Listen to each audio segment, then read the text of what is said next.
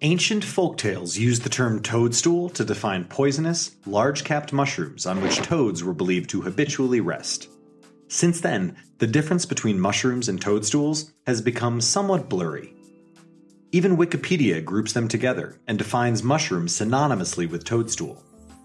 Both names are, however, unscientific labels to define different varieties of fungus. However, there is a popular consensus that while mushrooms are white-cap species that grow in fields and are safe and edible, toadstools are inedible or poisonous species of fungi, but yet are identical twins to mushrooms.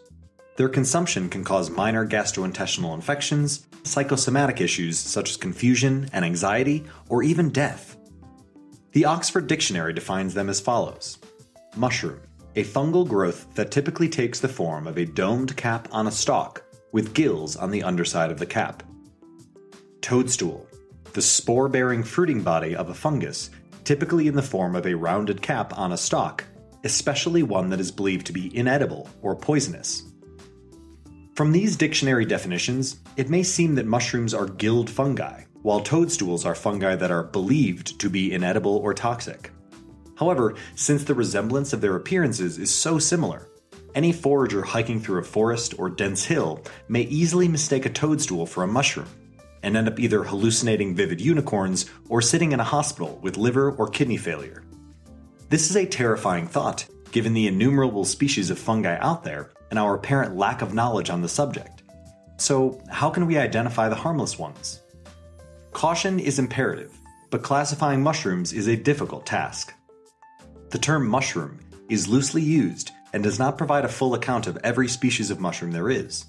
Some have spores underneath, while some have spines, and several are not gilled. The term resembles a class of macroscopic fungal fruiting bodies, rather than a class structured on precise taxonomic knowledge.